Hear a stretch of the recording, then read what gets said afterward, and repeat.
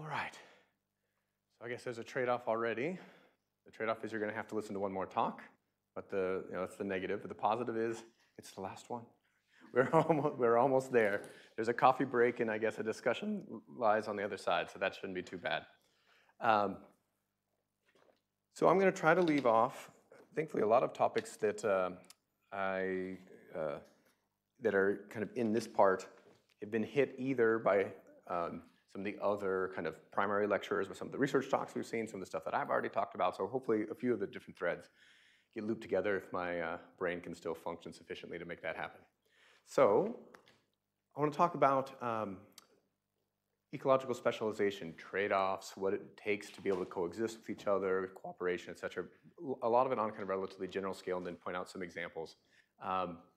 So ecological specialization would be decreasing performance in alternative environments while you're adapting to the current one, right? And so what makes this and a lot of the stuff that Vaishali was talking about a bit different is she was looking at fitness falling apart in the very same environment that they were being grown in, right?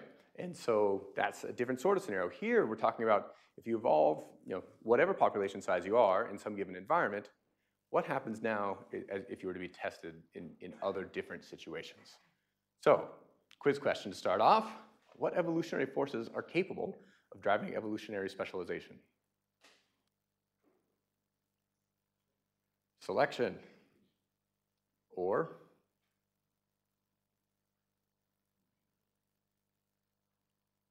is that the only evolutionary force? Yeah, so, and basically like drift, right? If it rises to frequency, yeah, right? And so it's basically the same forces that will cause adaptation can certainly cause this too. And the question is, which of these might be happening under what sorts of scenarios? So do we even see ecological specialization evidence for it?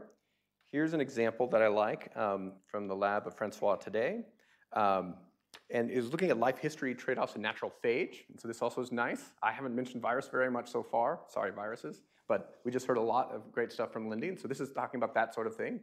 And so they looked at two particular traits in phage and looked to see,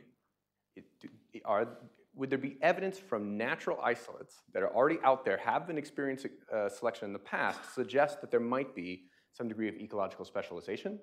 And in this case, they were looking at a survival versus replication trade-off. Are the viruses that can make themselves really fast, have burst sizes of thousands or 10,000s, et cetera, perhaps make kind of not so nice viruses, whereas those that are really careful and special and make only 10 or 20 viruses have viruses that are more robust. And so they did two different things. They looked at tracking viability, and this is looking at, it's hard to think of something that's dead as being viable, right? Like it's just a hunk of proteins with some nucleic acid in it. But the question is, can it still function to do what it needs to do? And so you can take a tube, you can do it in all sorts of different scenarios. You can see the timeline here is days, and you can let it sit for various periods of time, and then you check the titer. How many particles are in there that can still make plaques? And plaques are kind of the opposite of a colony. You spread out a lawn, and you look to see how many empty spots you see. So what do you guys, you've often been declared physicists, think of those lines? Log scale versus linear, what kind of a process is this? It's an exponential decay, right? I mean, those could be different radionuclides and just seeing at different rates of decay. So if it is an exponential decay, what does that say about the process? Kind of says two things, I would say. When C14 offs itself and becomes a C12, how many steps were involved? What's inferred, at least, that it effectively behaves as if there's how many steps? Like it's just kind of like a one-step, one process. Also, what about that process as a function of time? Do these guys show aging, where they lose viability quicker with time, or the opposite? Like neither of those, right? It seems to actually be constant with time. It's actually kind of cool that something as complex as a phage, and I think they're reasonably complex, behaves as if they're just C14 molecules. And so I think that those are kind of the two neat aspects here. There was quite also a wide range. of rates.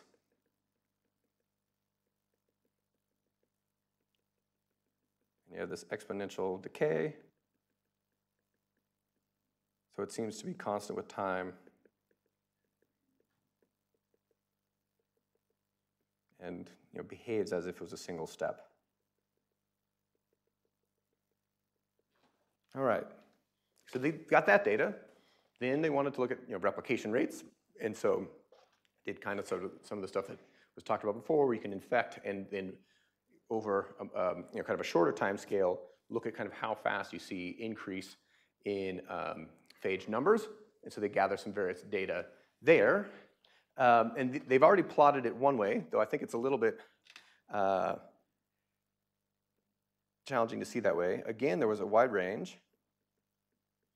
I think it would have been easier. So unfortunately, if we're talking about a trade-off, we don't generally want to look at a positive correlation because that seems like it's the opposite.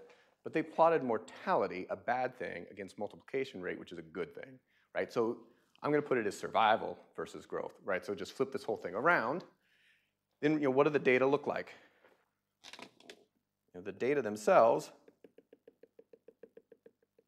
seem to be along some lens of possibilities. Okay, why? Fine, there's a correlation. What might you think that that there's a challenge for these viruses? What data are missing, so as to say, from the natural strains? Where else in this plot might you see data, hypothetically?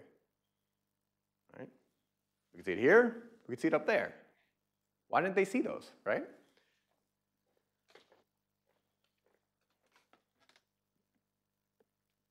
They could have had stuff down here or stuff up there. Why do you think they didn't? What about that top corner? So pink and red do not show up very differently, unfortunately. They do on my screen. But these guys versus those. Why do you think they didn't see these? Would this be a fit virus? If you had really high survival and really high growth rate? Right? So why did not? Huh? That it's constrained, that it's not possible, yeah. Do you know what it's called? There's a word for something that's best in all or many possible traits. It's got a kind of fun little, both starting with a D, 2 words, Darwinian demon. Like this idea that you could break the trade-offs and just be the best in the entire tangled bank, which means you wouldn't have a tangled bank, it would be you, because you're best at absolutely everything, you just knock out all the rest off. And so, these up here, the implication is it's just not possible.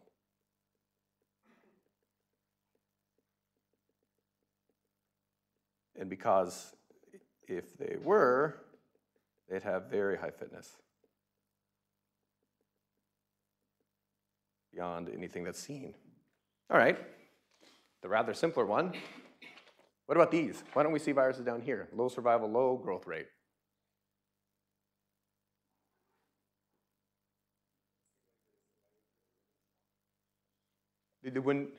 Well, these have low survival. Huh? Yeah, so essentially from a fitness perspective, they just kind of suck. They don't do anything well. So are these, the implication is, are these possible? Yeah, and in fact, they might be highly likely. In terms of what Lindy was just talking about, it sounds like the vast majority of mutations that occur may, pull, viruses down into this sort of range, and they'd, be either, totally lethal or, or effectively so. So these would just be selected against. It's not to say that they're not possible. They just will tend to get outcompeted by something else.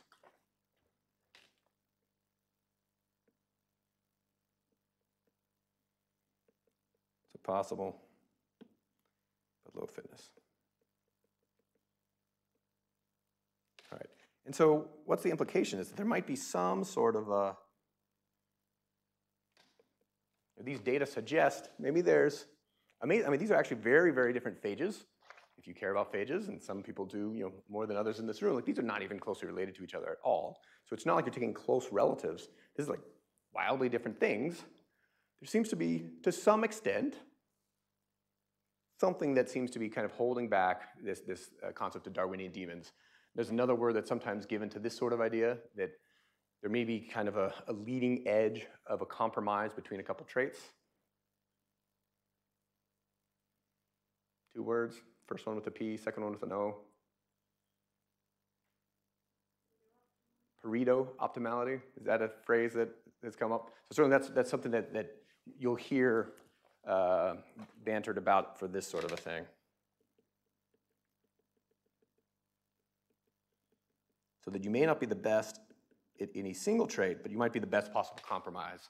You're the pentathlete or whatever, decathlete, that you're really good at a lot of things, even if you'll lose the marathon to the best and you'd lose whatever, the long jump to the best. But the best possible compromise. So what causes ecological specialization? As we just talked about, there are kind of 2 possibilities. Antagonistic pleiotropy, which I will get into here in a second, and this is when it's driven by selection, and mutation accumulation when driven by drift, right? And so pleiotropy, I'm assuming this is a word that probably came up somewhere along the context of thing. I don't remember if I've heard it exactly stated, but it's a very common evolutionary biologist sort of term. That's basically the idea that a mutation could affect more than one trait. And so probably it's popped up at some point. And of course, if it's antagonistic pleiotropy, it means you got better at something, got worse at something else. And so, caused by mutations. And so that's kind of, I think, the suggestion from the sort of data that we saw before, perhaps. But there's another way that you could lose traits and be good at something and be bad at something else. Cave fish are really good at living in caves. They happen to be pretty bad at something else. Eyesight, right? And it's not clear, like in some of these cases, either one of these actually could have been a player, but it's possible that it falls only into the second one. So mutation accumulation as a force, not as a style of experiment, is the neutral loss of alternative traits due to a lack of selection. So the first one's driven by positive selection for one trait and an inherent kind of linkage, at least from that mutation, causing the other one to go down. Mutation accumulation is just, you're not selecting for something for a period of time, and it's possible to accumulate mutations in it. And this can act at any population size, right?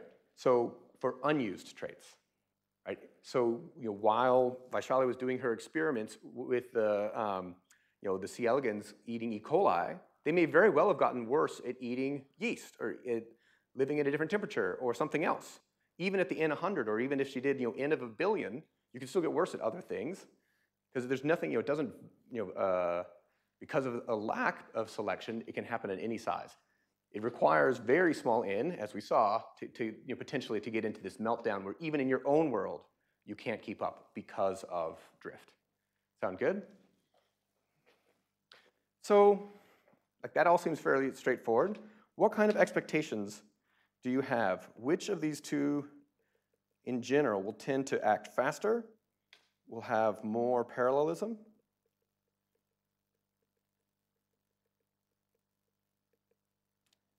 And be higher in a mutator strain?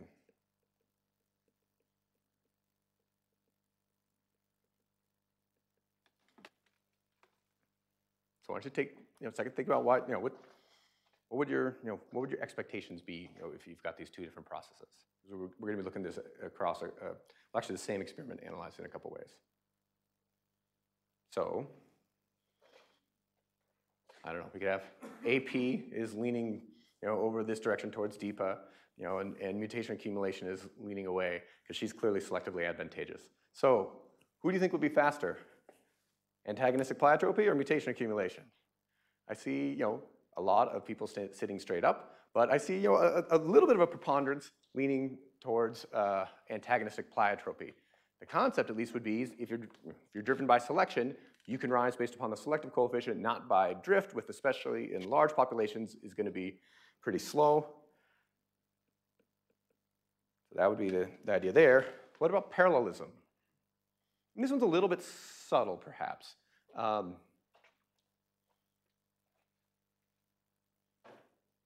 People are still tending to lean towards Deepa. All right, everyone loves you. Why would it be more parallel? It's not exactly obvious. Because you're not in the environment that we're testing you. Like you're being selected in environment A, and we're saying you're gonna have more parallel trait loss in environment B. Why? Like, I agree with you, but why? Like, I think it's a little bit more subtle.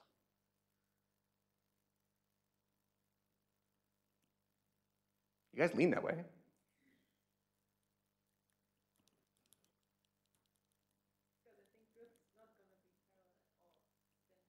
Okay, so that's a good an excellent test taking strategy. Eliminate the one that you think is unlikely.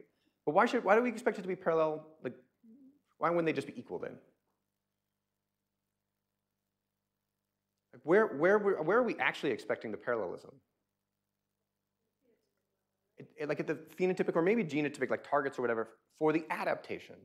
That due to selection, if the same genes or functions or whatever being selected upon, whatever trade-offs those genes or functions might have trade-offs with may lead then to parallel trade-offs, even though the trade-offs weren't going on during the time that they were evolving. Does that make sense?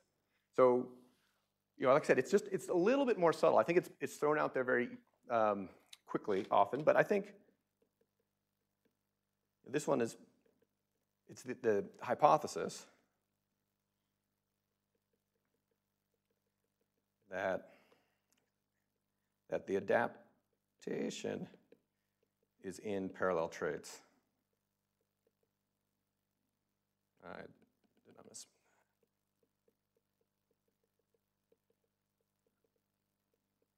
And this causes the parallel trade-offs. That's the thought. All right, now, which of these should be higher in a mutator strain? If you were going to evolve, they could either be in the same population together at the same time, but let's imagine the simpler thing, one flask, normal mutation rate, another flask, 100-fold higher mutation rate. For now, let's ignore whether or not that speeds their adaptation, because it actually doesn't matter. That's probably going to be too subtle to matter. But even if we were to normalize for that, which of those two forces that got slightly cut off would be higher in a mutation in a mutator? Sorry, Deepa, Lindy doesn't like you anymore. Mutation accumulation, right? This is the accumulation of things that you just can't purify away, and if you've got just a ton of mutations coming in per unit time, the chances are there's going to be more such things accumulating, even if you don't adapt particularly different in terms of rate. And so that should be leaning towards the mutation accumulation. All right, so these are kind of three characteristics that one could expect. Now, frankly, the best way to test it, like how would you want to know this given trade-off, this given thing was caused by one or the other? Actually, I realize I don't have this on the slide. What would just be the straight-up test? And then you don't have to make any statistical arguments.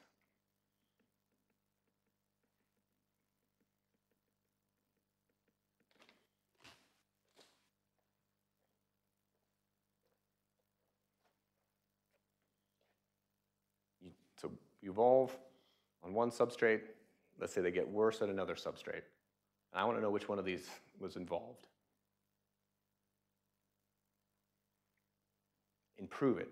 So there's no statistical test or anything needed. Like it's just like we know now for sure that it was this way versus that way. It involves measuring fitness, exactly. But fitness of what? Because this already is the fitness of like the overall genomes, et cetera. But the genomes might have many mutations by then. So if they've already got like 10 mutations and they've gotten, we're evolving in glucose, we test them now in maltose and they're worse. Was that driven by selection or not? Yeah, so you'd have to find like which one, or potentially more, but like which one of those mutations, to put it most simply, caused the maltose loss. And then ask, gets a little tricky, on the background it occurred in, not even necessarily on the ancestor, on the background it occurred in, was it neutral or was it selectively advantageous? I mean, it may be deleterious, but like I said, most adaptation experiments, it wouldn't necessarily be. Does that make sense? Like, you can actually just test and know for sure. This gets hard if you've got, like, 50 or 100 mutations. Do you want to test all of those and figure it out? And then you have to know the order, the whole adaptive trajectory, and go back to the 37th step when this mutation occurred, put it on the 36th step, and ask, like, so it's a lot of work. But in principle, that would be the, the ideal test.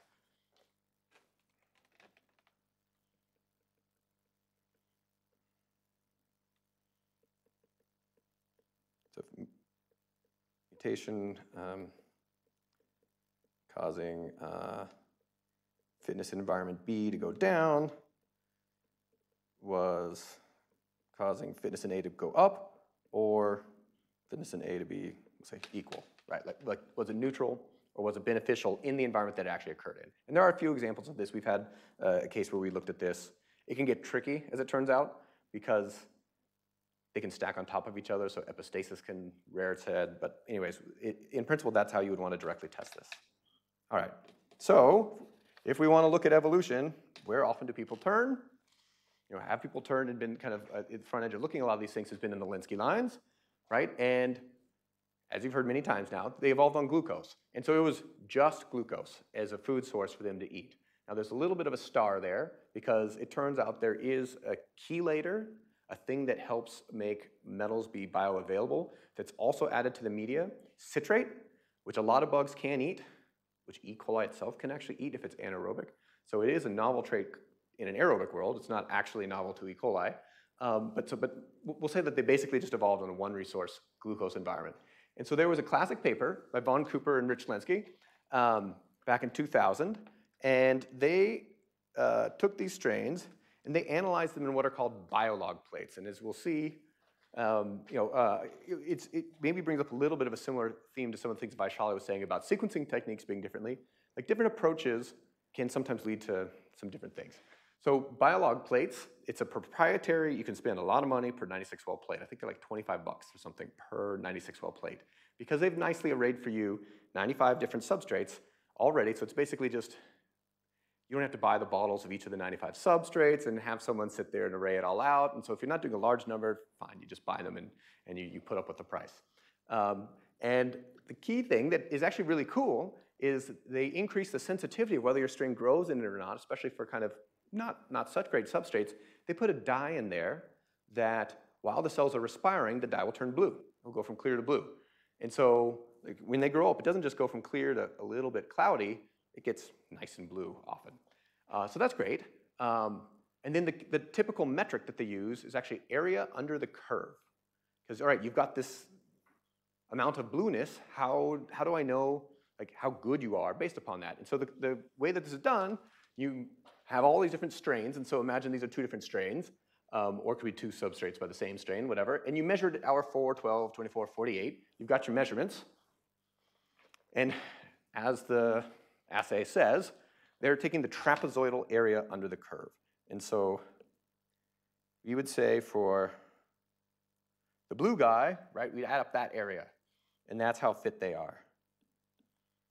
And for the purple guy, be like that, right? That these area under the curve would end up representing kind of the fitness for each, all right? And they wanted to ask the same questions we were just asking.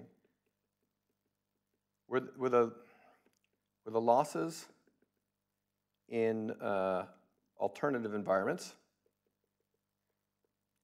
fastest while adaptation was fastest? So the two processes seem to be linked. So that's question number 1. Do you see parallelism in terms of what traits are lost, or does it look relatively random?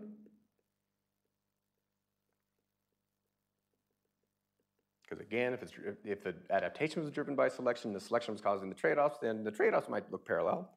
And then third, they wanted to ask if there was faster loss in the mutators.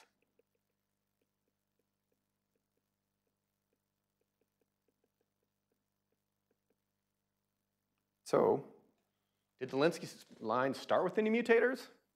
They didn't. They actually used essentially the exact same strain for all 12. There were actually 6 of one type and 6 of another for reasons of competition in detecting contamination. But they all started with typical mutation rates along the numbers that Vaishali was talking about. So then why would I be asking if it was faster mutators? I can't remember if this came up. I haven't brought it. Did it come up? Great. So some of the lines became mutators, right? Where a mutator arose and before it got lost by drift, generates a beneficial mutation in which it could then draft its way up to fixation. Are those, did the word, oh dear. Need my little eraser. Right, so that's the idea, which sounds like it came up in terms of why a mutator could be beneficial. So of these 4 lines, at least by this time, increased rate about 100-fold, and a few more by later on. Okay, so those were kind of their questions they want to look at. And this is what the data looked like. Here, hold on. I don't need to write this again. Oh, it's going to be a little bit big. Haha, I can do this. Slick, huh? All right, so you saw this already, adaptation. This is only through 20,000 generations. This is kind of an overall metric of total catabolic loss. It's kind of like a Shannon's information indexy sort of a formula, or you can just look at what went on. So what do you think? Was there at least a parallel shape to the trade-offs and the adaptation? Were they both fast at the same time and slow at the same time? I'd say within reason, yeah. Things fell off relatively faster here than they fell off there. So we can give that a check mark. Yeah. Yes. Parallelism in losses. Don't worry, I will not make you pronounce any of these. But these are different things that were informative. Green is a gain, red is a loss. Not surprising given what you just saw that things went down other than up. And then it's showing how many of the 12 had a significant difference. So what do you think? Parallelism? If this was a Poisson process, would the data look like this? Probably not. Like, there are many, many, many cases where all 12 lines went down in a given substrate. Quite a few, right? And so there's an abundance of parallelism, so that seems to be resounding a yes. And then these guys are normal and mutator. Did the mutators lose traits faster? I mean, the magnitude is lower, but it's not statistically significant. And remember by how much they were mutated. They're mutated by like 100-fold. And it's a pretty small difference. So largely a no, I would say, for that.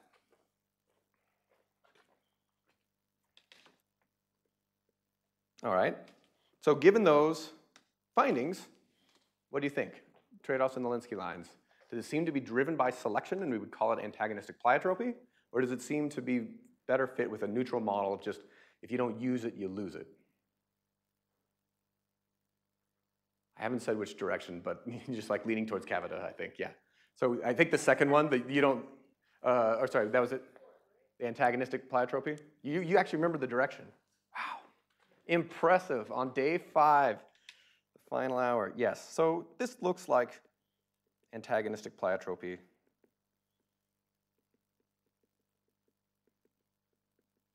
It looks like lots of catabolic, metabolic decay, and thus driven by selection.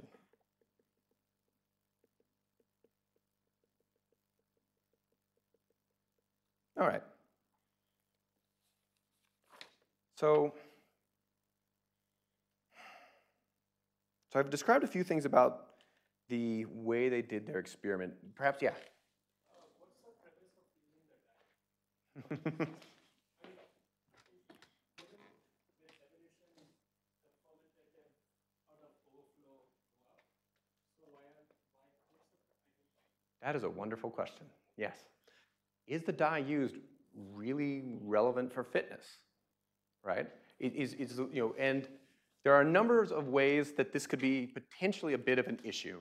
One is it wasn't the same environment. The assay that they were testing was 96 wells and the other one's a flask. So yes, it's different in population size, but I'm not worried about the demographic properties. The big thing that time after time has been an issue is this could have led to low aeration,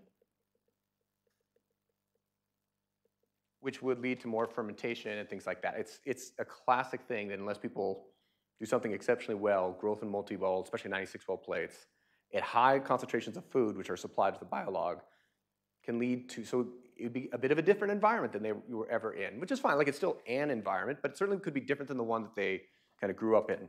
So that's already one interesting one. But this one, I think, is a really critical one. Are you, by following the dye rather than the amount of cells, like, is this really growth?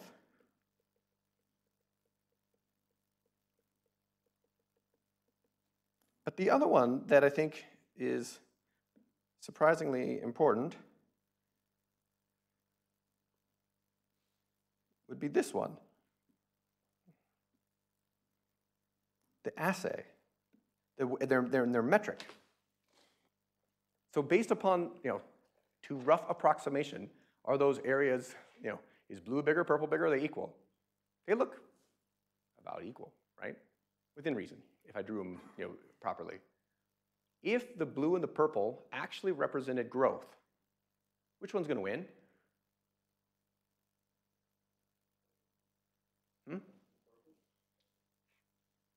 Possibly.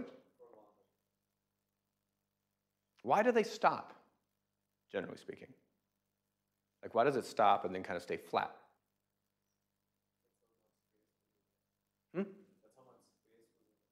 Space. So yeah, so this is different than building apartments in Bangalore or something like that. That space does not typically be the thing that limits them. Otherwise, that would be a very reasonable scenario, right? Well, it was a Gauss with a little, looking at the seashore, and space. I think it could be a very reasonable way of thinking of these things. And I think the whole carrying capacity, all these sorts of words. If that's what's holding you back, perfectly reasonable. Why did they stop growing? Why do people leave a party? You ran out of food or drinks or whatever. Like they ran out of resources. But, so the purple one's slow. It would run out of resources here. But if they were to compete together, when would resources run out? Like here. And then things are going to stop. Who won? The blue, right?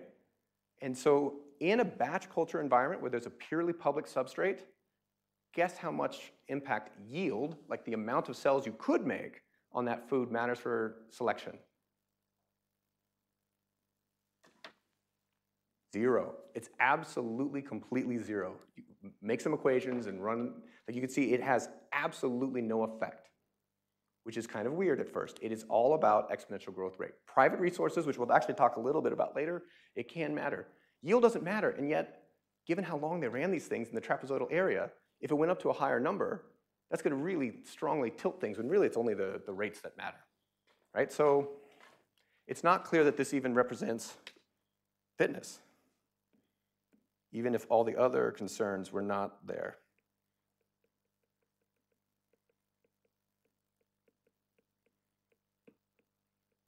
I cannot tell you the number of papers I've seen who've used that as a fitness measure. Is it a phenotype? Sure, it is absolutely a phenotype.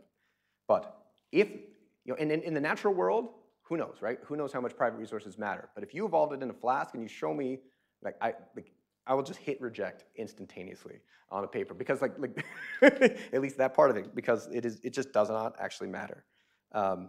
So this is not growth rate. Wow.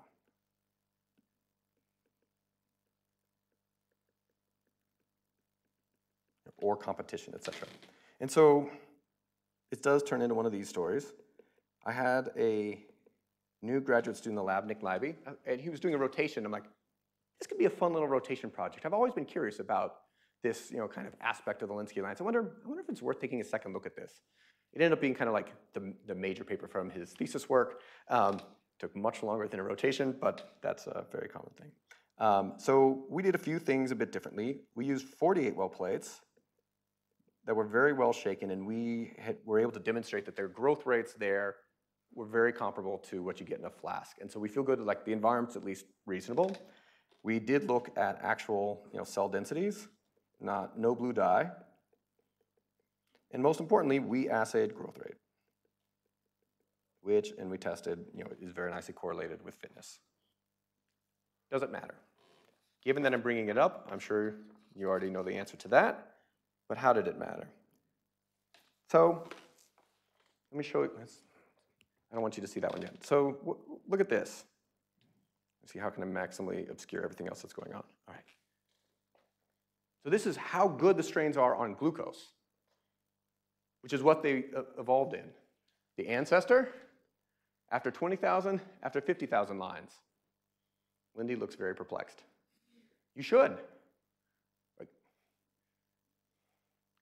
The thing you evolved in, you damn well better have also improved. Even if there's some conversion factor between the two, but this is going in the opposite direction. Whoa, I think that's worrisome. Quite worrisome, I would say.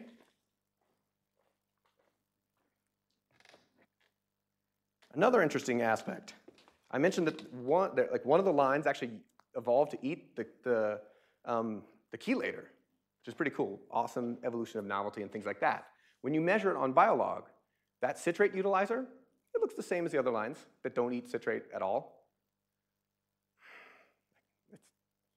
It's kind of painful, actually, how poorly, those kind of qualitative things look. All right, let's give it a statistical shot. What does this look like?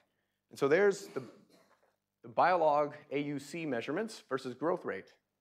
There is a correlation, but it explains 18% of the variance. But it should look pretty problematic in a few kind of very particular ways. Like, what does that whole lineup of things mean? If you're on that line, like up there, what does that mean? Did you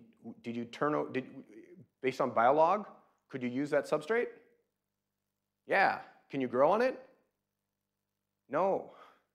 Right? This would be like the chewing tobacco of food sources. Like, you can chew it, you can do something to it, but you can't actually subsist on it. They don't grow on it at all. And it represents a very large portion of the data. They do something. It's a phenotype. It's absolutely a phenotype, but it's not fitness. And the problem is this is being considered from the perspective of fitness in alternative environments. So it is absolutely a phenotype, but also consider this glucose phenotype, which itself went down. So one of the primary things that happened is basically all of the strains fairly quickly become less able to turn over the dye. So they're less biologable. That's a trait. And there's a trade-off there, but it has nothing to speak of, how well could they actually use those other substrates? Does that make sense? And so, unfortunately, from the perspective of metabolic, so it is a trade-off, but it's a trade-off between growth on glucose and biolog color on a biolog plate. That is certainly true, right? There's nothing wrong with that. We've repeated their biolog data. There's nothing wrong with the data. It's just interpreting that as fitness suddenly is not at all reasonable.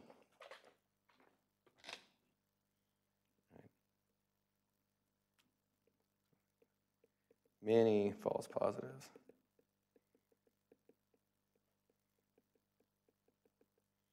So they basically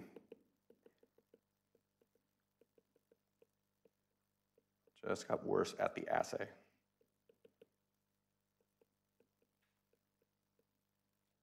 All right. As you can guess, I have no financial interest in the Biolog Corporation. So what if we look at growth rate? You haven't seen it yet. What's your intuition say that should look like? All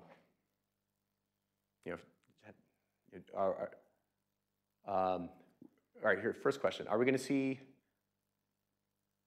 substrates they haven't seen for 20,000 generations will they tend to do better on them, same, or worse on them? Just overall.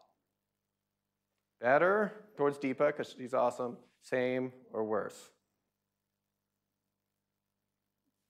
Seems very reasonable to be worse. Parallelism? Doesn't seem unreasonable. I mean, I would, if I had to guess first, I also would probably go whatever parallelism. I guess I'll also go that way. Faster early on. I mean, those things all seem very reasonable. So these are the data at 20,000 generations. And dark red is you're awesome compared to the ancestor. Dark blue means you're worse. Very patriotically colored. But so, do we see a preponderance of ecological specialization that in the process of evolving to glucose, they've gotten, in general, worse on other things? What would that look like? What color would that mainly be? That would mainly be blue. Like, there's blue in there, right? There's no single answer. There are some things, like ribose at the very top.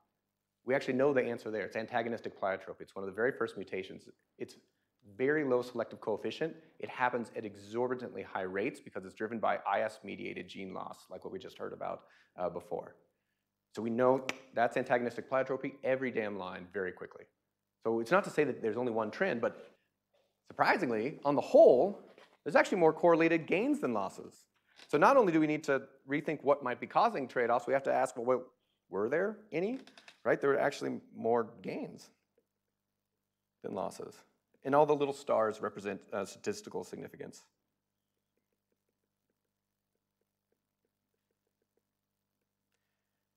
So at least at this point, we would need to call it, on the whole, synergistic pleiotropy. It's not antagonistic. They tend to be correlated, positively correlated gains. And parallelism, parallelism would be like stripes of relatively similar color, right? Nice bright reds, bright blues, something like that. There are a few examples of that. Like I pointed out the ribose acetate, everybody's better at. Uridine, for whatever reason. On the whole, it's actually, you can do some different metrics on it. It's modest at best. It's better than random, but not very strong. Yeah? So the stars indicate statistical. Correct.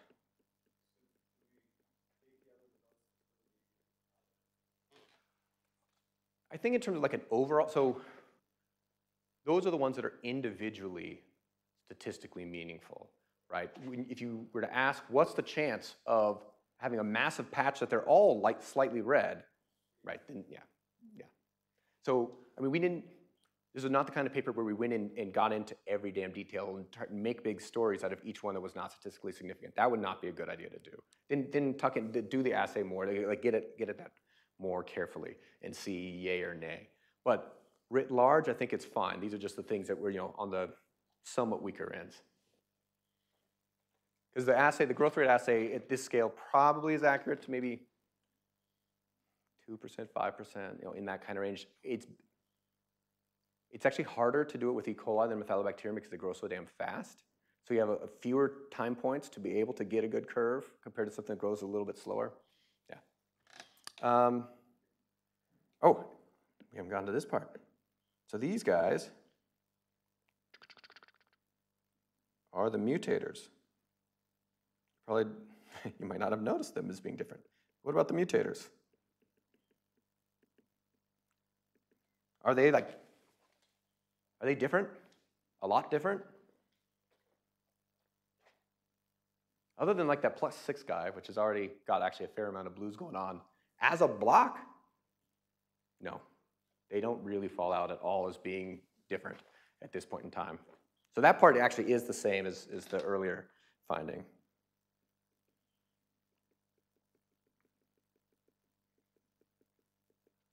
Yeah. Okay. So that's 20K. The other advantage we had is another 15 years had clicked by, and so we could ask about the 50K lines. So what do you think this is going to look like going forward? More of the same? That's not a bad starting point. You know, it's hard to know, you know, what kind of expectation you would have. Certainly, I mean, 20,000 is not a short experiment, that's for sure. 50,000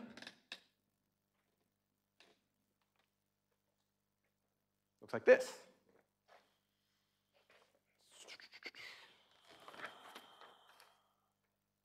So I think perhaps, I heard at least one wow, which makes, oops, not there. That's always what you're hoping for in a talk, right? If I can get a wow from the audience. These are the mutators. As a block, do they look different?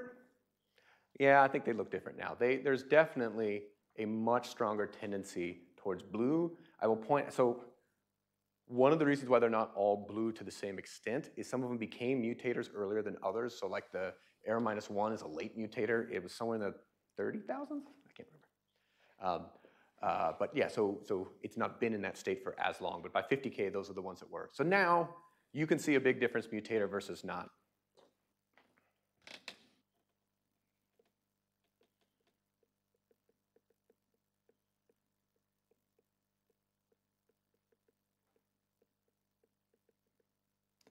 Parallelism, I mean, some actually, if anything, parallel gains. Like there's some nice little stripes of bright red in the non-mutators and things like that. But it's certainly not very, I mean, like I said, more than random, but you know, I would still say it's on the somewhat modest amount. There are plenty of stripes that are mixtures of reds and blues and things like that. So is it more parallel than randomly throwing down colors? Absolutely. But it's not like really strongly so. So how fast was adaptation from 20K to 50K compared to 0 to 20? It was slower, but the rate of loss is faster, right? So again, that goes kind of against the tied to adaptation kind of concept. So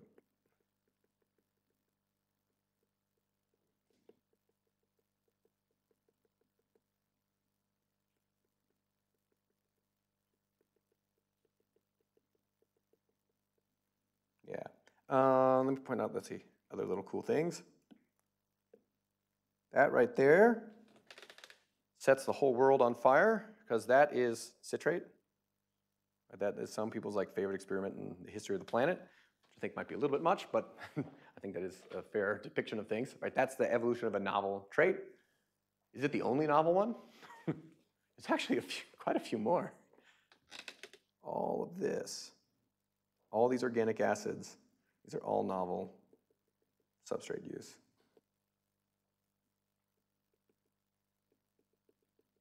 To date, not explored, other than in the citrate line.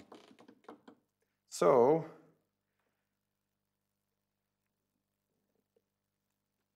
with the losses, you know, like we basically found, you know, no, not much, you know, kind of medium, and definitely a yes in terms of faster loss in the mutators. So if you had to make like kind of one sweeping statement, that, you know, overall, mutation accumulation seems more dominant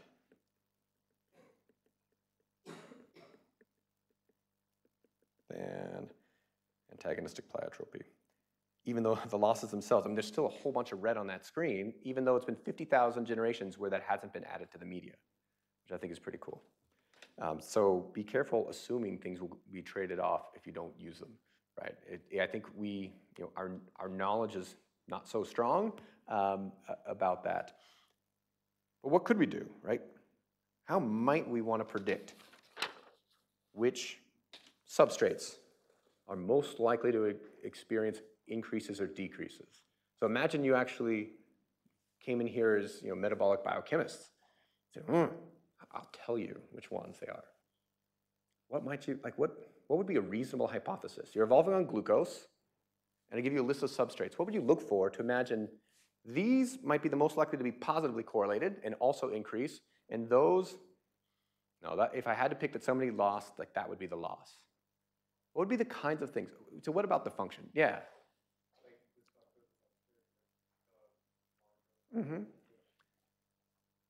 And how would the structure, you're absolutely on the right track, the structure of the substrate, but what would that mean biologically? What biological parts would depend upon that? What enzymes, right? Are you using the same damn enzymes as glucose or fairly different? I mean, some things are going to have to be the same. The way you're making histidine is going to be the same whether you're eating glucose or eating proline. It doesn't really matter. But a lot of the other enzymes, they're different. So, you know, it all comes around to perhaps, you know, like, are you using the same enzymes? And there's a couple interesting reasons here. So let's imagine you were using different enzymes and thinking about what we heard from some of the mutation accumulation. Imagine you use an alternative pathway that uses only one gene that's a kb long, or you have an alternative pathway that requires 50 genes to make some specialized cofactors and takes up 50 kb of the genome. So it's the same amount of like metabolism going on. Which do you think is more likely to be lost? Why? But the one gene's not useful either.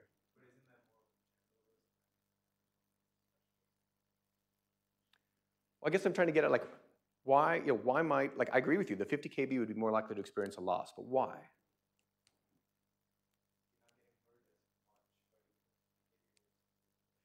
Oh, so that's interesting. So that more genes, so that's actually a very good point. If there's more genes that are different, I didn't have that even on my list. So I think it was in our paper, I just forgot. Bigger cost. If there's a little bit of background expression, bigger cost, and so then better to lose. So that would be by selection.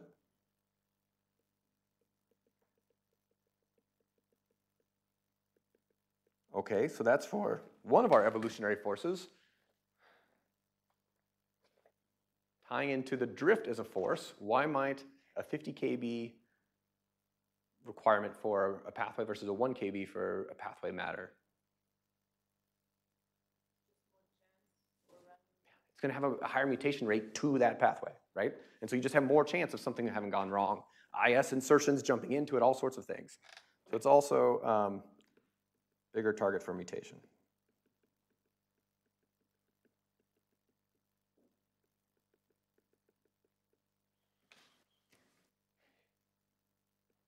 And also, if you have a similar flux pattern, and even like the magnitude of shared fluxes, pathways that get used in both cases might be relatively more similar.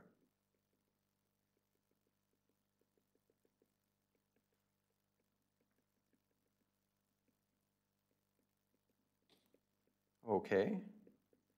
So how might we predict like which pathways are being used or not, and what kind of flux patterns? We don't have data for this. Like what kind of flux patterns would be used to grow on this and this and this and this and this? Does there exist some sort of metabolic framework to imagine how a cell might be growing in a given way? Boy, if there only was. Not you or not you. What could you do if you wanted to guess how a cell grows on maltose or proline or something?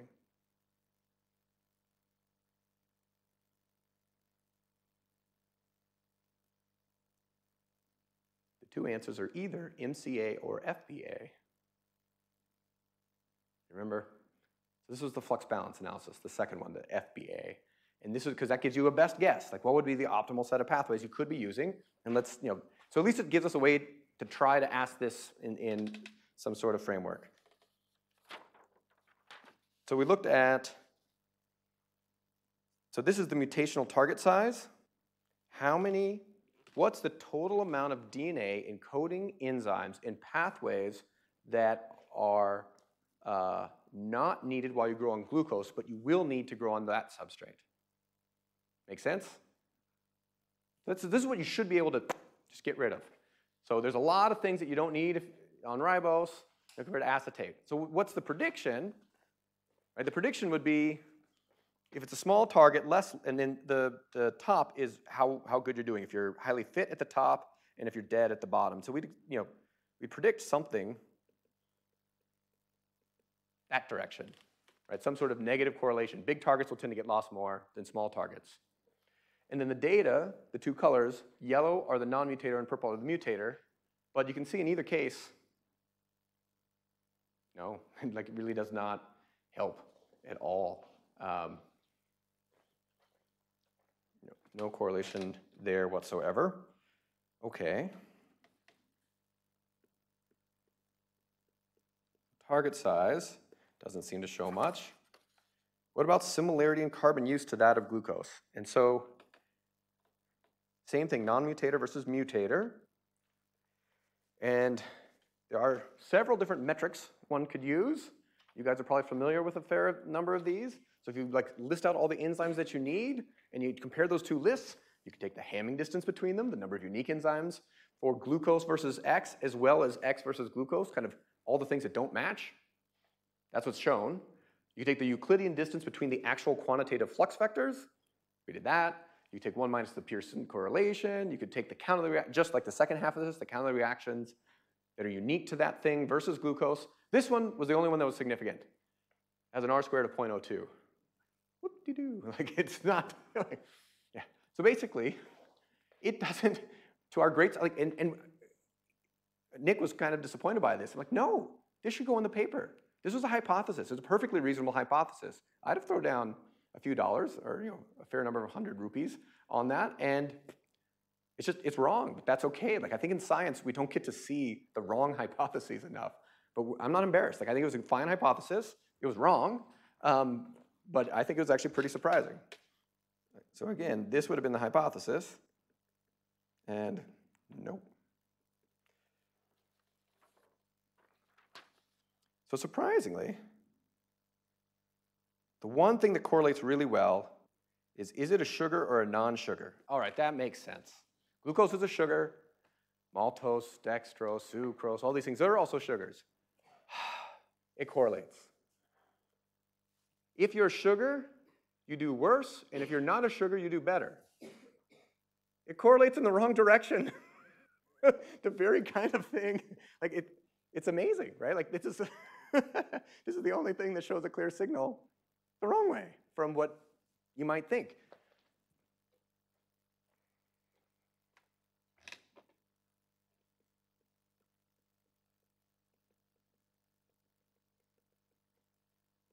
And sure enough, we know a little bit about this because there was some neat old work by Mike Travisano, some of the early days of the Linsky lines, that we know that there's actually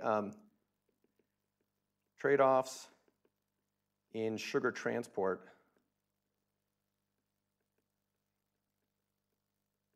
that occurred very early. PTS system, for those who care. I'm probably only talking to Supreet. But like there were some interesting trade-offs that went on there. So ironically, things that were most similar to each other and how they might get into the cell, there were some really clear, strong trade-offs, and things that are much different, would have used a different transport system anyways, were sheltered by it. But like, that's certainly not a hypothesis we would have thought of initially. So, all right, so we're done with this. We're writing up the paper. And Nick had actually done twice as much work. Everything I've shown you was done at 37 degrees because, well, they evolved at 37 degrees.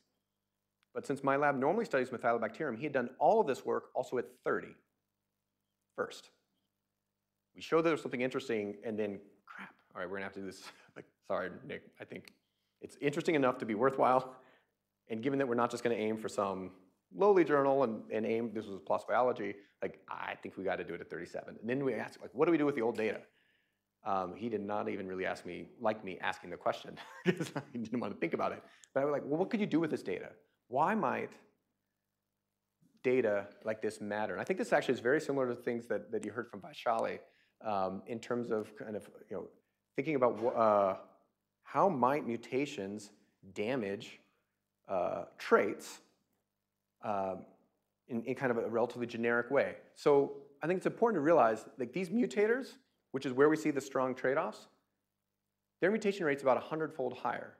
By 50K, the non-mutator lines have on the order of like 80 to 100 mutations, of which the vast majority that have been tested have come up as being beneficial. There are obviously some not. The mutators have like 1,000 to 5,000 or 6,000 mutations in a genome of 5,000 genes. So like almost every gene, on average, has a mutation somewhere.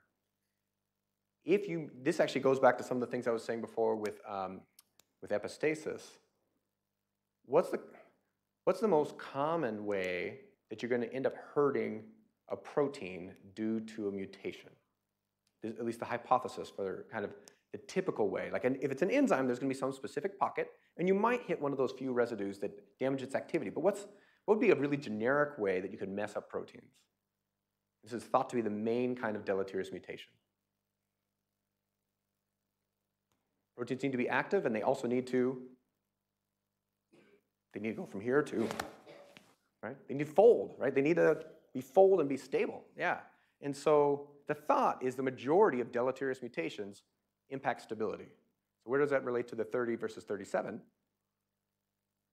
30 degrees, right? A marginally stable protein, maybe now it'll be okay. And so I said, all right, take a look at the data, and only if I'm right do you need to do this. Otherwise, we'll ignore it. That's fine, Nick. Look, the mutators. My prediction would be that the mutators will be specifically have a tendency towards being rescued at 30 degrees compared to the non-mutators, because they have this abundance of trade-offs caused by a huge number of mutations that have just kind of peppered their genome with possibly destabilizing mutations. That was, like the kind of rationale. So you're only going to see that really after the large amount of trade-offs had taken place. So at 20K, same colors, I didn't relabel. Non-mutators in yellow, purple in pink, and this is how well, here's relative fitness of one and relative fitness of one, how well they grow at 30 degrees versus how well they grow at 37. If they had very strongly had temperature adaptation and got specifically good at 37, these would all be above that x equals y line, because they'd have better fitness at 37 than 30. So you can see there's actually a little bit of a tendency that way. Not too much difference between mutators and non-mutators, but again, there weren't that many trade-offs. Let's look at the other side. You can already see the corner of it. There was a pretty strong difference. You do see the non-mutators see some cases where they do proportionally better at 30 than 37. It's not to say they don't have mutations that have something to do with temperature, but the idea is that the mutators have really taken a burden. And you can see that there's a very strong tendency, including a ton of things that everything down here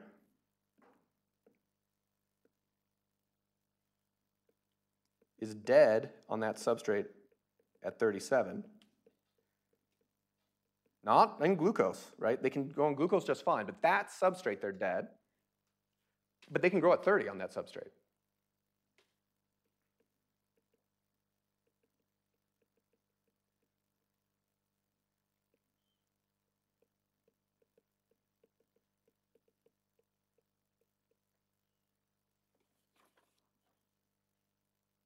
Yeah.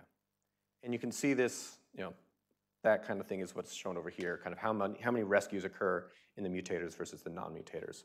So what does all this kind of then suggest? That part says that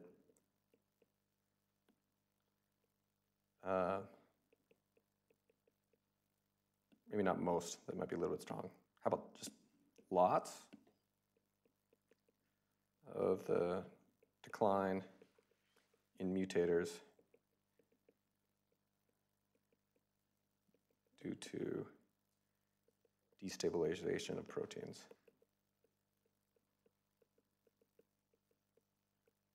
Of what were unused proteins in glucose. All right? So I think one of the things that was really fun from this is it really, it was pretty surprising. It took a long time before you saw these trade-offs show up, et cetera. I think this ended up being a fun story. Something that I think was really nice and classy about this. So I certainly had talked to Rich during this and said, really interestingly, we're seeing this, and he was very open to it. And at first he was a little skeptical, but then once he saw the data, I heard him give talks and he would mention this, et cetera. And when we submitted this, the person who wrote our the commentary piece in PLOS Biology was Vaughn Cooper, whose paper we were comparing to. So I think it was thankfully sometimes you can change your mind. a new way of looking at things can change a story, and thankfully the participants can be pretty hunky-dory. Unfortunately, it's also not always the case. But this was really, I thought they were very classy about the whole thing. So are these trade-offs going to be permanent or not? And it's been interesting. Through a large number of experiments, I'm just going to mention this relatively quickly, where you take strains that have had different levels of trade-offs on the x-axis and now evolve them in that new substrate, and very quickly they pop back up relatively easily. This is also similar almost to what we heard about from some of the MA lines, what we heard Christian talking about in terms of the hybrids, et cetera. Low fitness, it's amazing. Selection is pretty impressive. And a lot of these have been able to be kind of pulled out fairly quickly. And so whether the top is data, an old data of Michael Travisanos and E. coli, there's some Michael Desai data, and Sergei Krzyzewski in yeast. There's been a lot of data of rapid amelioration.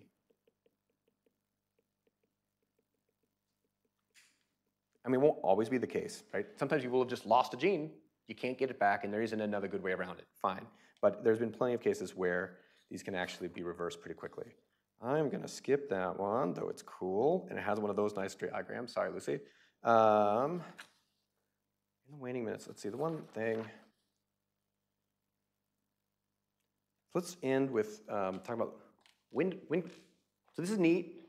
When does it matter, right? Like when would evolving to substrate A and becoming worse on B and C, maybe better also on D, but worse on E and F, et cetera, when is that going to actually lead to perhaps being able to coexist, where you could have two types? Sympatric speciation, another term that you've heard coming up, things like that. And so what do you need for this to actually permit coexistence? And I think the tricky thing here is to think about what do we actually mean by coexistence, right? We mean this, I think what's typically meant is a relatively more imbued statement that this is stable maintenance of more than one genotype or species or whatever. And what I mean by that is not just co-present. And so we can see more than one genotype even if they're deleterious mutations, mutation selection balance. Even if they're neutral mutations, just accumulation of cryptic variation. Clonal interference, even multiple beneficial lineages can all be there at the same time. Or of course migration in the natural world. You could have all sorts of things be there just because they're coming in. It doesn't mean they can actually kind of coexist and be stably maintained, right? Why did I leave so much space right there? I was going to ask you. I'm just going to go ahead and keep moving for time. So what does it take? The key thing for it to interact, did people hit frequency-dependent fitness in a strong way, besides mentioning it a lot? I've heard a couple minutes. Okay, good. So the key thing is what kind of fitness interaction you have between two strains. So if we start at different frequencies of X versus Y, it's dominant, it's at the middle, it's down low. We could imagine different sorts of outcomes are possible. If they, within reason, at large populations, so let's imagine this is 10 to the 7th or 8th or something, and we start at 10%, 50%, 90%. Within reason, what are those lines going to look like if they're neutral? They're just going to be flat, right? Nothing's going to happen. What if I take one of those lines and I shift it, right? So these will just go straight. But what if I take one of them and bump it down to here? Now what's going to happen? If I took that, could just like add in more of the other strain or whatever, is it going to bounce back up, fall down?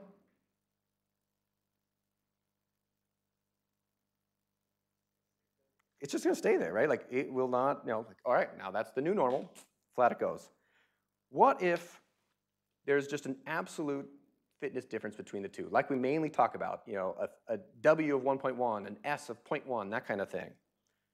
And we start at these different frequencies, and it's independent. X is better than Y. What's that going to look like? We saw Lindy draw some of these, right? This is just going to move up. Sorry, the curvature there is probably not exactly right, but it's going to do this kind of thing. If I take one of these and I move it to some new spot, It's just going to do like what it would have done from that spot. And you just have one strain win. But what if, oh, I didn't write them. Oops. Negative. So you can have two types of frequency dependence. Well, you could have all sorts of complicated things. Negative frequency dependence, we've heard this a little bit, this idea of fitter when rare. Oh, that's not me. You may wish it was me, but it's not. All right. So if you're fitter than rare, what are these negative frequency dependent fitness? Lots of words. What's that going to look like? If you're fitter when rare, so what's that going to happen to the purple line? Yeah. It'll do something, right? What about the red line? It's going to do some sort of this, right? You're going to have this sort of scenario around some equilibrium. Okay, and what happens now if I take one of these, I've got it at the equilibrium, and I bounce it away from there? It's going to head back to kind of where it was before, right? So this is what we're going to end up needing for coexistence. What about positive frequency dependence?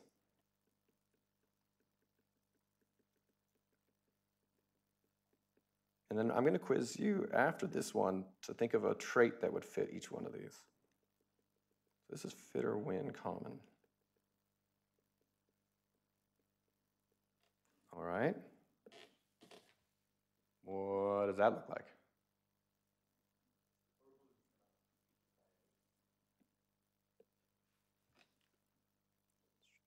Yeah. What about the red? And then what about the orange?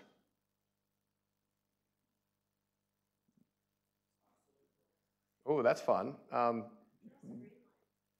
Yeah, exactly. I haven't told you enough information, right? Where's the equilibrium? Is it below or above it, right? If it's here, then you're going to get that kind of thing. But if I had started here, it would go up that way, right? And so what kind of biology might, and if I take one of these, I think the fun thought experiment is like take this experiment and bump it to right there. It was crashing, and now you've crossed the threshold the other way, and it'll cross over to the other scenario, right? So what's a type of biology that an E. coli could have, for example, that would show frequency-independent effects? It's also generally transitive. If I compare A to B and B to C, I know A to C. The thing that is the dominant part of fitness in a batch culture scenario, probably mentioned 50 times. Measured on a semi-log scale.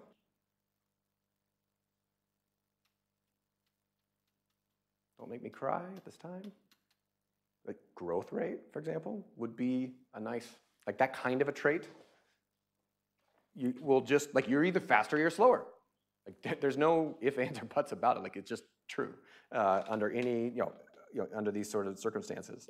And so a growth rate would be a good example.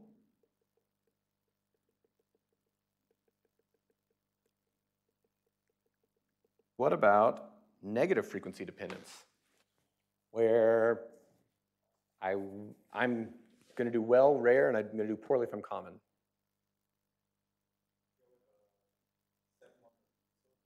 Mm-hmm.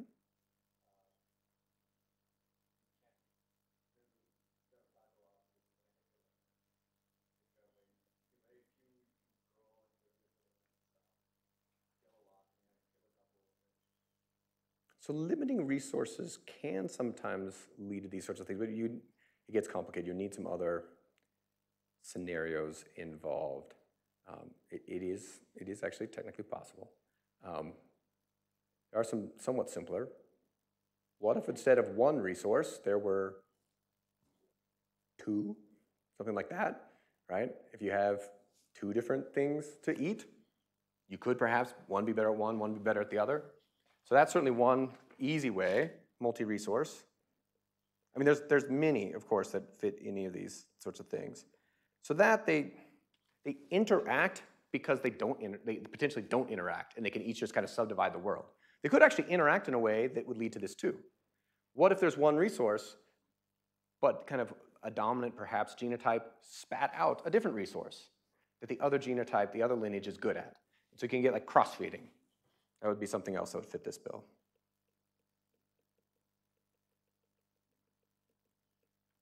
What about positive frequency independence? Where as long as there's enough of me, I can take you down, but otherwise I won't be able to, and I'm going to lose. It's tricky, huh? So one of the classic examples, microbial at least, is production of toxins. So if I'm a genotype that can make toxins, all right, that makes sense, I can hurt you. Why would it be positive frequency dependent?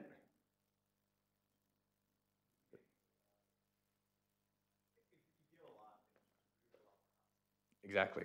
The more of me there are around, the toxin concentration's higher, you do even worse, right? But why would I ever lose?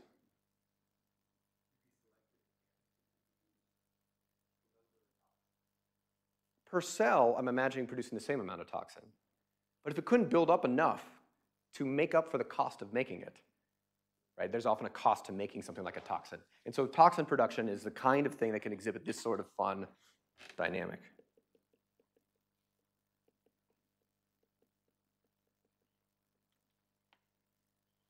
All right. So how test for coexistence? The key thing is we can take all of our thought that we just had there in terms of like dynamics through time. I want to plot it differently, right? Instead of looking at proportion versus time, let's put fitness versus proportion. What kind of line should I draw for this situation? Is a proportion of x, as it's close to 0, is it above or below 1? When x is low,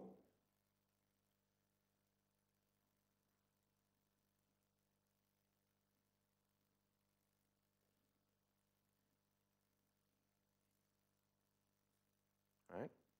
Above? Yeah? If x is near 100%, it would fitness. Now, so fitness, because we're talking about like we're normalizing around 1, would it be above or below 1? Be below 1, because you're now less fit than the other type. And so we just said that that was negative frequency dependence, and now I'm showing you fitness against frequency, proportion. It would do something like that, where now what was through time, a plateau, is going to show up this way, right? And this is very much like, but fitness, remember, is like 1 plus selective advantage. Selective advantage is like essentially like genotype dt against genotype frequencies. So basically this is, you can just look at this from the point of view of if your dx dt is positive, you'll increase. And if your dx dt is negative compared to x, you're going to decrease. Right here's stable equilibrium point, right? But I've plotted it as fitness. So that's why I'm doing this around 1 and not around 0, right? Because the 1 just kind of comes for free with fitness. Make sense? So, whoa, you could have like all sorts of stuff going on, and I'm not going to go through each and every single one of these. But the fitness could be, of course, always above, always below. You could have negative frequency dependence. You could have positive frequency dependence. All sorts of things are possible. Which of these are actually going to be kind of interesting, right? Often they're going to be boring, where if, like, line number 1, who's going to win, x or y? Let's see if we can do this fast. I'm not going to reward points, though. But who's going to win, pattern 1? X. Line 2.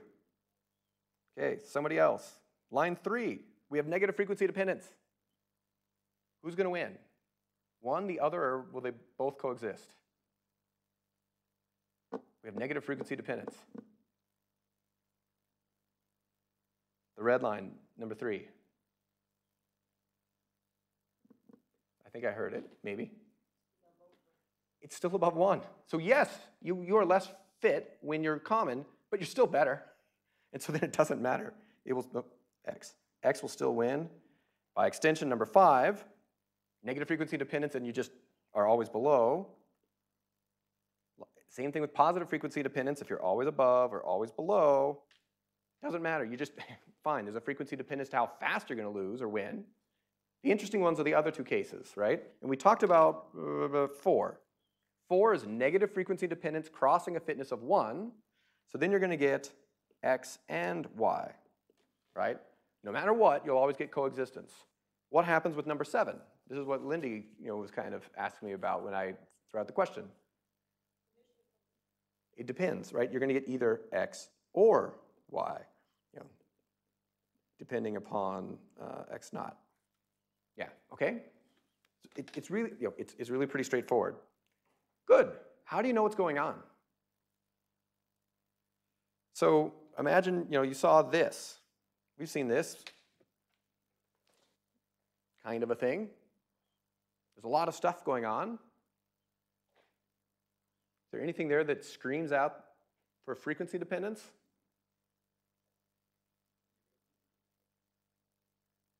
Possibly. But if you just imagine each color arising on what's behind it, is just pick some value that's higher than what was there before, you could probably throw down some numbers that would approximate this kind of dynamic. And you don't, it looks awfully complex, but there's nothing that screams negative frequency dependence. Compare that to this. And we heard a little bit about this from Vaishali when she was talking about like the 96% and rising up to, et cetera. What here makes you think there might be negative frequency dependence? Yeah, like this, this is kind of a relatively strict case where like the equilibrium didn't even change. The equilibrium itself could modulate and shift through time, but it looks like you've got selective events occurring in the red population and in the bluish population that are relatively separate from each other. So this would be, like from genome sequence data, the kind of thing to look for is, but it's tough. Like you have to actually have enough resolution and, et cetera, to get some feeling that really they seem to be behaving kind of in their own separate ways. So what did the data actually look like? So turning back to the Linsky lines, and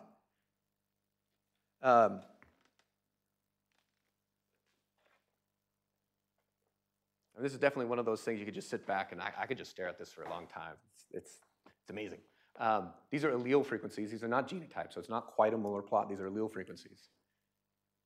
Era +2 at the top. Any sign of frequency dependence?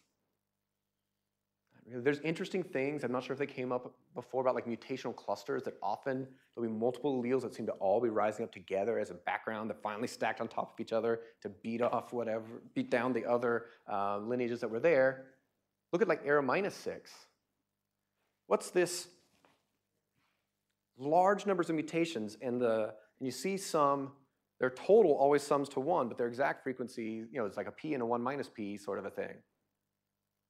That's what it's going to look like, right? When you look at data, whether it's a patient or a flask or something, this is what negative frequency dependence is going to look like. Where you've got a lot of stuff happening, no doubt. What do you think this is? Like, holy moly, like that's just crazy. That's not crazy. That's crazy. I've actually already told you the answer. What do you think might have happened around here somewhere?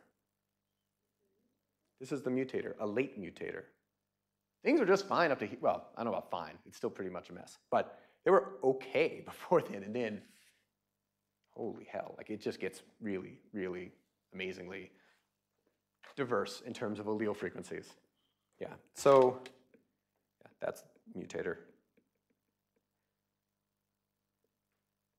No evidence of frequency dependence. And here there seem to be, slide them down, 2 distinct, some people call these ecotypes. Certainly that you've got, we would call this sort of thing adaptive diversification. Would be one word. And I certainly wouldn't go the strong capital S version, diversification. multiplication. But you would also call that like sympatric speciation. It's at least speciation, even if they haven't made species, but at least in the process of, in the same world, they seem to have separated out into two things, at least from the point of view of selective events. Here it's purely asexual, so it's harder to know from other perspectives. I'm going to say that we call it their, yeah, it's going to, I'll go ahead and leave the slides on there. I was going to talk about how you could actually try to make some predictions of coexistence if you could know how different things could grow. And for this perspective, actually using flux balance analysis to try to predict multiple genotypes within one species cooperating with another species. It was bidirectional classically cooperation, and trying to predict like what frequency that it should be 30/70, and how would that change if you add in another? How would it affect the selective coefficients on like being a hypercooperator and not? But thankfully, one fun thing about evolution is there are so many fun topics that 2 weeks is not enough. Though I think all of us would probably say this has been enough. So I think it's been a lot of fun. I think we should get caffeine. Since I'm about to leave the stage, I just want to say thank you, Deepa. Thank you, Kavita, other instructors, and everybody else. This has been a lot of fun. I do not want to do this next week, but but this has been great and exhausting and really cool. So thanks.